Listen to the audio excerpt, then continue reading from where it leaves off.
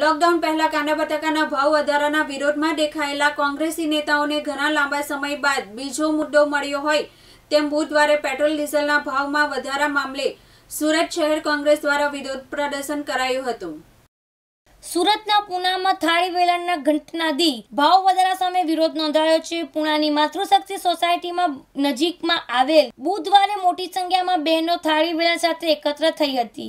કોંગ્રેસના નેજા હેઠળ આયોજિત આ કાર્યક્રમમાં વિવિધ સોસાયટીના લોકો માસ્ક પહેરી સામેલ થયા હતા। તેમણે કોરોનાના કેરના લીધે લદાયેલ લોકડાઉનને પગલે ધંધા રોજગાર ઠપ થઈ ગયા હોવાની સાથે આર્થિક પરિસ્થિતિ ખૂબ નબળી પડતા લાચાર બનાવી દીધા છે। પહેલાથી જ સામાન્ય વ્યક્તિ પરેશાન છે, ત્યારે બેરોજગારી વચ્ચે પેટ્રોલ ડીઝલનો ભાવ વધતો કમરતોડ ફટકા સમાન હોવાનો આરોપ કર્યો હતો। સાથે વિવિધ બિલો, સ્કૂલની ફી માફ કરવા માંગ કરી હતી।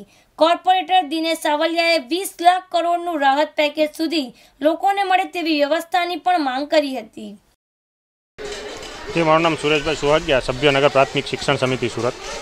સુરેશભાઈ, આજે કંઈક વેરાબિલને અને ફી માફીને લઈને પેટ્રોલનો વિરોધ કરવામાં આવે છે, કઈ જગ્યાએ છે ને કઈ પ્રકારનો વિરોધ છે?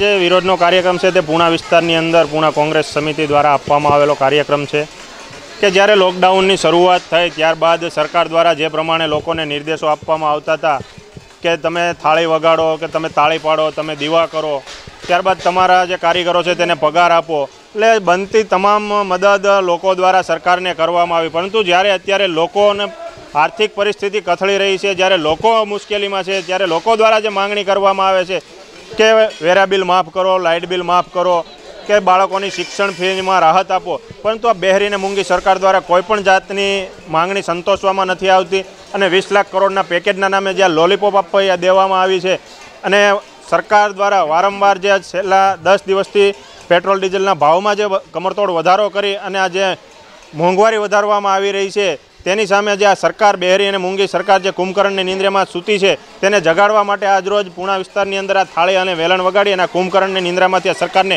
જગાડવા માટેનો આ કાર્યક્રમ આપવામાં આવેલો છે।